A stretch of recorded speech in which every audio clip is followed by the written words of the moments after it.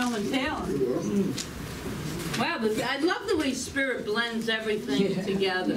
I mean, the songs, Brenda's incredible information that she shared with us, and also the title of today's talk, I don't even know if it's correct in the bulletin, is Ready to Take a Risk. Sometimes I'm apt to shift around the titles here and there, but it's all, we're finishing up our theme for the month, which is falling in love with life. And we're closing that theme, but hopefully, definitely, we're not closing that whole vision in our lives to fall in love with life, with all of its ups and downs and ins and outs and chaos and all kinds of upheaval, plus its peace, its love, its joy, its integrity, and its infinite possibilities, because it's infinite. It's absolutely infinite, and it is my most heartfelt prayer that the obstacle to loving life, whatever that is, if you have it in your life, has been working this month through all the talks to shift into a better and a more of a flow of falling in love with this incredible life. And I tell you, the fall, the autumn season always brings up such gratitude for me. I mean, I'm sure all of us, we look around and we see the colors of the trees, and we see the leaves falling from the trees, and the beauty of Mother Nature, which is so important, as Brenda and her incredible daughter who is taking a stand to keep our earth beautiful. This is important for us. So we are the way showers. We are the light bearers.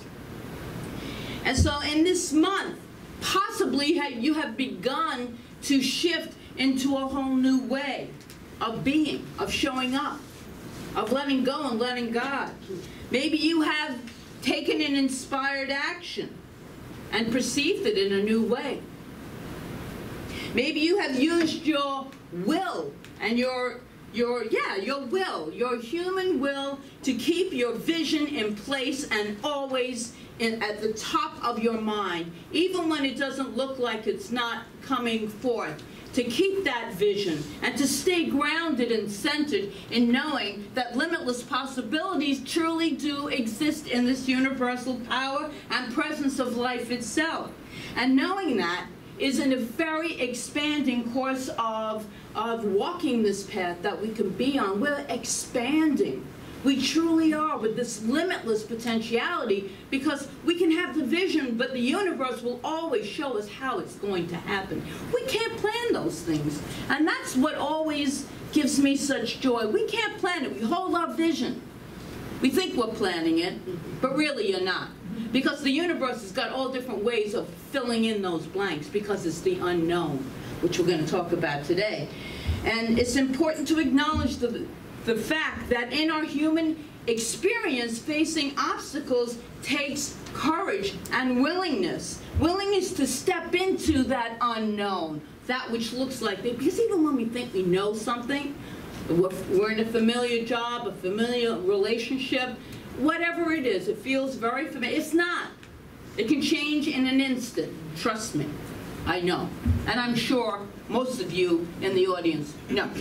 It can change in an instant, and it looks like you're stepping into the unknown, but in that unknown is where the good of God resides. It's there to support us all of the time. That's what these teachings tell us, and it's what I carry so deeply in my heart. It is a fact, it is in fact, it can feel like, in fact, risky business, which is the name of the talk. But living a God-filled, empowered life that you are meant to live is worth the risk. Being in integrity with yourself. And it does take great courage to step out into what looks like the unknown in our lives. It can feel very scary, and I have to. He's not here, so I can talk about it. My son was here last week. He doesn't watch the videos, so. He was here for the first time in 5 years with my grandsons, his two 5-year-old twins. This is 2, right? Okay. But the point is, he took a chance. He walked out he quit his job He stood in integrity. So I want everybody to know, who goes to Riverwinds and who watches this YouTube video, that Sheffy and Palagye is no longer at Riverwinds. Can I hear him, please? I want to go big. Yeah. But he stepped out into the unknown. What courage that took. And already he's gotten all these offers. And he's starting a new job very soon, next week. But the thing is, he stepped out into the unknown. And it takes great courage. We don't know how the universe is. I mean, when you take one of those big steps, you don't know how the universe is going to line things up for you. And it always lines things up for you. It truly does. So I'm going to quote from, let's see if I can say this, Anais Nin. So she said, "And the day came when the risk to remain tight in a bud was more painful than the risk it took to blossom." It's so beautiful. But still, we are afraid. We're afraid of that risk. I also love this line from Daniel Neymart's song, who I'm really liking Daniel Neymart, where he says, "I'm afraid of taking chances as if I could damage my soul." We can't damage the soul. This is the great news, folks. We can't screw it up. This is the greatest thing that exists in my brain. Because that constant power for good is always operating in and through each and every person, each and every one of us, whether we know it or not. It's just easier if you know it. It's more comforting. And this is a note from the universe, those daily emails that you can get, TUT. So I always love them. This is from the universe, came in my mailbox. Worry? Why? Do you really think anything could go wrong? Are you not eternal?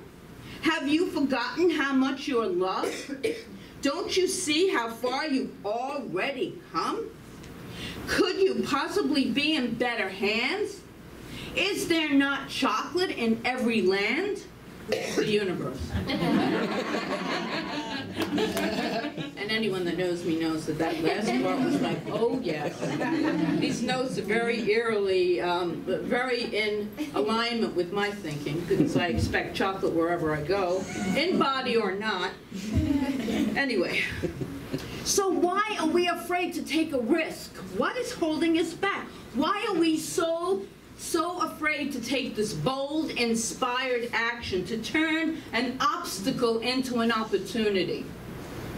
I know personally, I have a series of coaching sessions, and earlier this week my coach was giving me some right-on wisdom, and it looked what looked like a huge obstacle. As she was giving me counsel, my entire body, you went into that, if you are familiar with that, where your stomach starts flipping and you're like, oh. And after her pearls of wisdom, she said, "How do you feel about this?" And my answer was, "You don't want to know." Because the truth is, the action that she suggested absolutely terrified me. I mean, I remember many, many years ago, Reverend Ian Taylor told me, "Oh, you're going to start a spiritual center." And my stomach totally did the same thing. It flipped. I said, "No, I'm not." He said, "Oh, yeah, you are." Any of you that know Reverend Ian, yeah. Oh, yes, he's from Trinidad, so he has that accent. And yes, you are. And I'm like, "No, I'm not. I'm really not." But 6 years later, here I am. And that was 10 years ago. So anyway, the truth is that taking the action, she suggests that it would move me into a deeper understanding of what it is within me, and I know it's within all of us when those things come up that flip our stomach. What is that belief that is holding us back from experiencing our good, that we're so afraid of? We live in this fear, and a lot of it boils down to the fear of failure. Whatever it is, the fear of not doing it right, not doing it good enough, of screwing up your life. And we don't want to fail because we don't want to look bad. And we don't want to have people say what they think they will say if we don't get it right. We think they will say, and it's really not even about them. Remember, what everyone else thinks is none of your business. It is truly, if we get nothing else, that whatever anyone says or thinks is none of my business. My business is me. Your business is you. That's it, period. So what is failure really? I mean, we hear that. And I looked up in the dictionary, and it defines it as a condition or fact of not achieving the desired end of a result.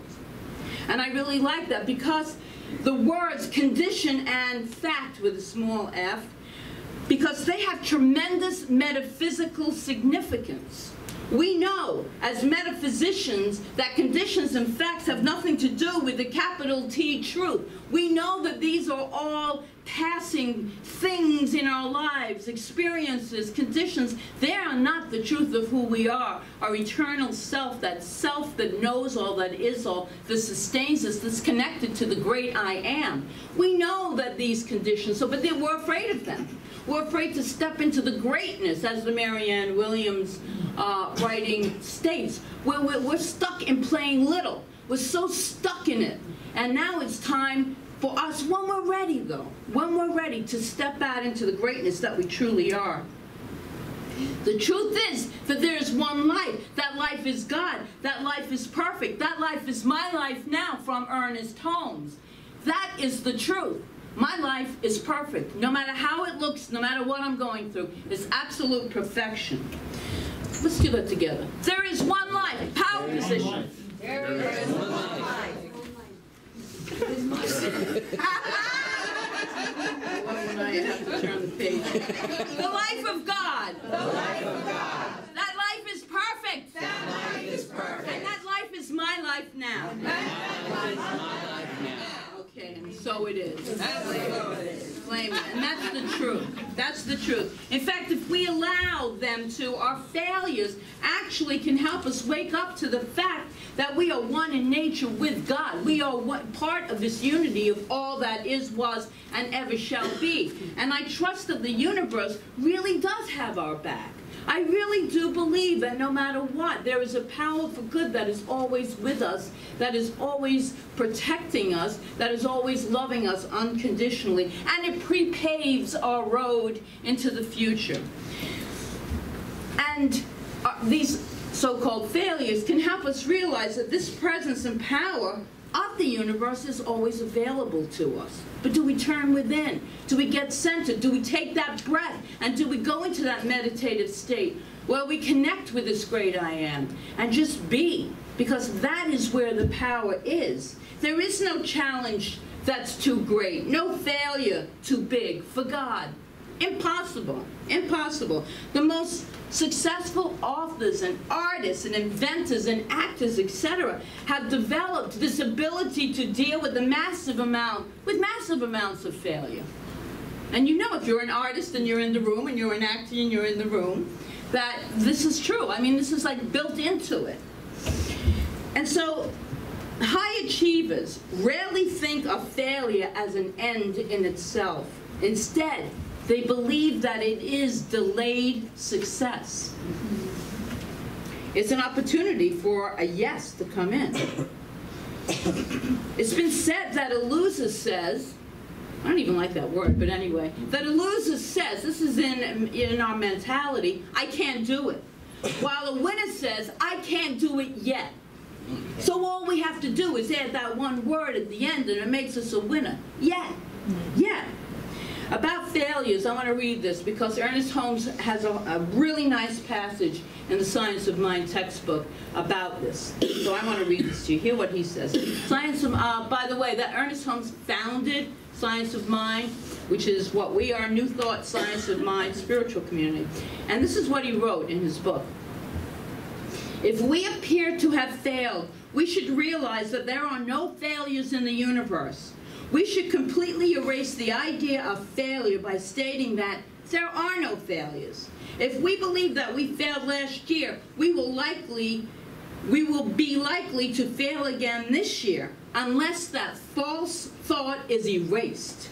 Break down everything except the recognition of the one perfect power, which is not contingent upon any place, person, or condition, time of year, or anything but itself. A demonstration is made when it comes straight through from this truth. So we erase any idea of failure. Now here is where, he's still writing, now here is where it looks as if we are not telling the truth to ourselves. But we are declaring the truth about spirit that indwells in us. The spirit never fails. Affirm this until it is a very part of your being. It's so powerful. Spirit never fails. Your spirit never fails. And just keep affirming that. There's only success in divine mind. Back to Holmes. This word blots out from the book of mind remembrance any sense of lack, limitation, want, or fear of failure. There is no failure. No person to fail. Failure is neither person, place, nor thing. It is a false thought and has no truth in it. It is a belief in lack, and there is no lack. It is a belief in limitation, which does not exist. That's why I love Ernest Holmes. It's so uplifting. If you're having a down day, just pick up the textbook. That's on page 302 and 303 for those that are going to go right home and read that. So I want to bring to you one more concept, one more idea. It is this. The answer to every problem already exists in the mind of God. Comes in. The problems come in with solutions. And you are in the mind of God, and the mind of God is flowing in and through and as you every single minute. This we must accept, and accept it with gratitude, with enthusiasm. Accept it. Accept it as you would accept the best news you ever heard, and then use it. Big proponent of action. Use it. You know, don't just come and hear a whole bunch of really inspiring, uplifting words. Take those words, take those ideas, they're triggering the truth within each of us, and use it. Use it to live life. Use it to manifest what you truly desire to experience in your life. You got to use it. So what is this risky, inspired action that we must take in order to turn every obstacle into an opportunity?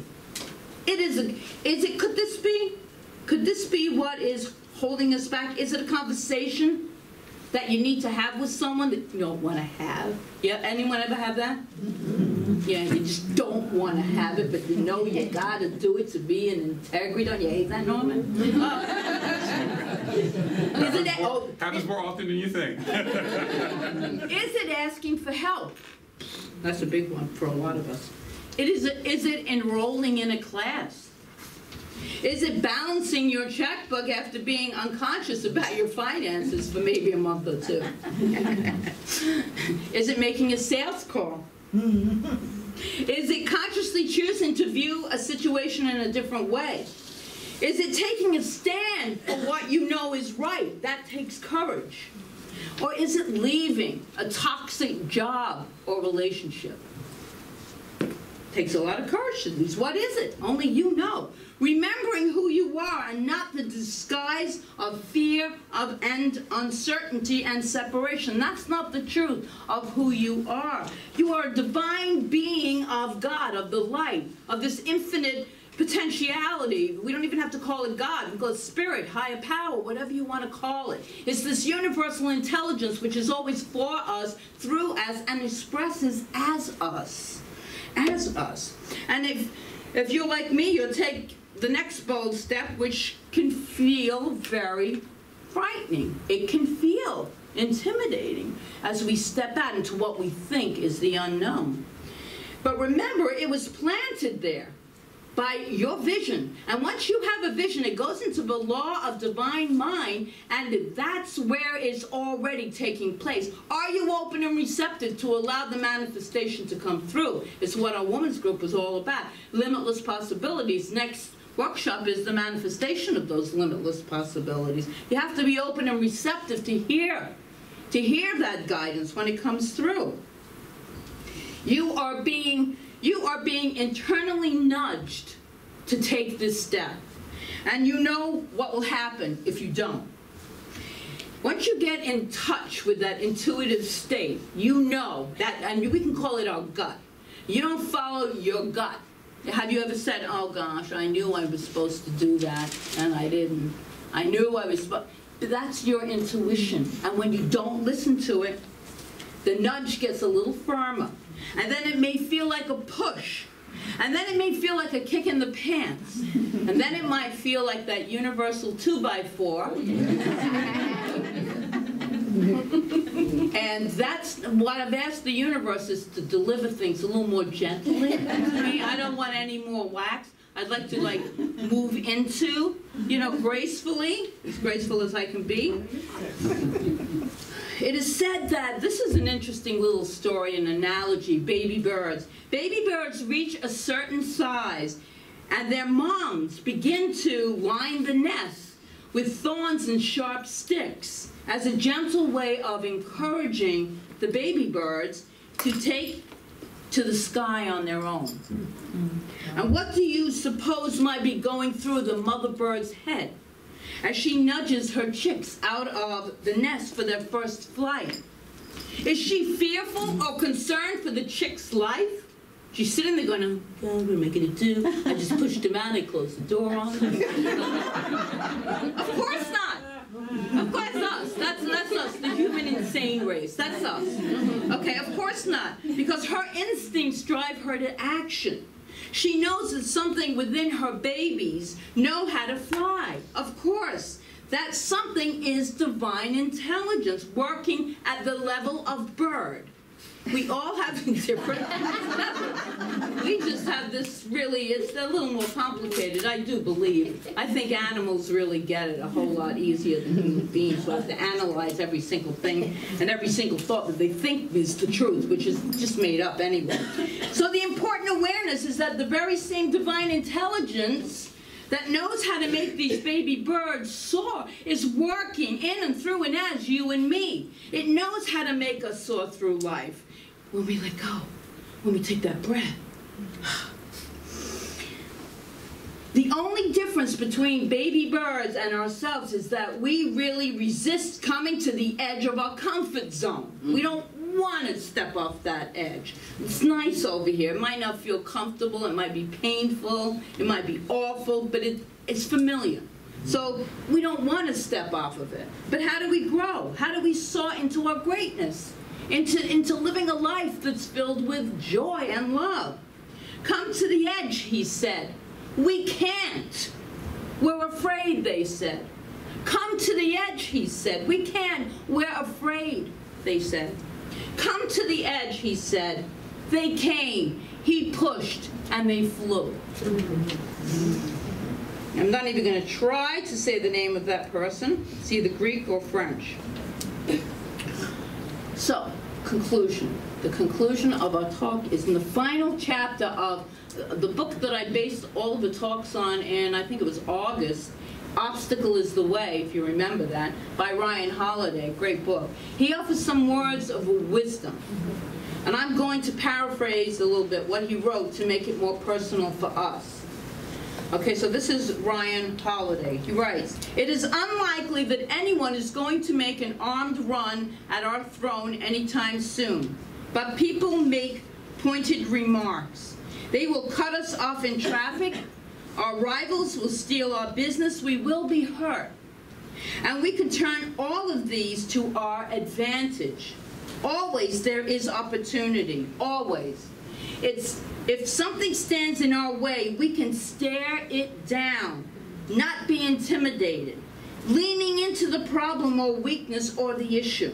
We can give it everything we have mentally and physically, even though we may not always overcome it in the way we intended or expected. We will emerge stronger." That's true. There is a lightness, he writes, and a flexibility to this approach. We can see the bad things that happen in our lives with gratitude and not with regret, because we turn them from disaster to a real benefit. It's choice. It's our thinking. We get to choose how we want to respond to what takes place in life. We don't have to sit around and analyze why this happened to me. What did I do spiritually wrong? What thought was I thinking? We don't have to do that. The thing is already there, and it could just be, like an accident could just be an accident. Carolyn May says that in her tapes. We're doing that class on Thursday night, high consciousness. But it's like, you know, we have to analyze, and especially spiritual types, we have to know what our deep-seated unconscious belief is. Well, we might not ever know. It is what it is. How do we move forward from there? We have choice. That's not what he wrote. That's what I just said. So let me get back to finishing up what he said. Because it's so true. I mean, we make ourselves crazy. Don't we, Norman? Well, I do. Let me say, it must be just a Margaret thing. It's just a Margaret thing. Anyway, No, it's informative too. He says, perceive things as they are. Leave no option unexplored. Then stand strong and transform whatever can be changed. In mastering these three disciplines, we have the tools to flip any obstacle upside down. We are worthy of any and every challenge. Of course, it is not enough to simply say it. We must practice these maxims, rolling them over and over in our minds and acting on them until they become muscle memory. So that under pressure and trial, we get better. We become better people, better leaders, and better thinking. And that's the whole point of affirmations. It's a whole new thought. And so we keep saying it over and over again because we are retraining our memory muscle, our belief system muscles. We are retraining ourselves to not believe in maybe some of the things that we have learned growing up that didn't serve us. So to finish this talk off, these are the three things. Let us see every obstacle as an opportunity to go bigger as God beings, because that's what we are. Take whatever inspired action you can, and then turn what you can over to God. Turn it over, true surrender, let it go, because I of myself can do nothing. And you will find that what blocked the path becomes the path. What once impeded action advances action, and what was an obstacle becomes the way. And so we step into a life that is really worth living. We co-create our life through our choices. Things happen in life. Let's create a life that is the best life that we can live. And let's start it right here and right now. It's so easy.